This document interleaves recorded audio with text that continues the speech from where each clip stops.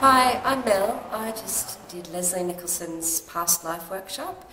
at Mystic, and I was really excited to discover that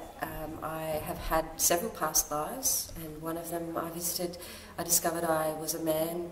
in 1942 with a loving family and a job and a car I recognised, and I learned some lessons from that experience that I can now apply to my own life.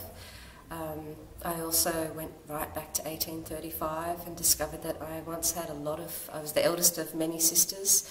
and saw in great detail some of the things that have occurred to me before, and it's really opened up my eyes, and I can't wait to do it again so that I can see what else has already happened to me in the past that have helped form the life that I live now.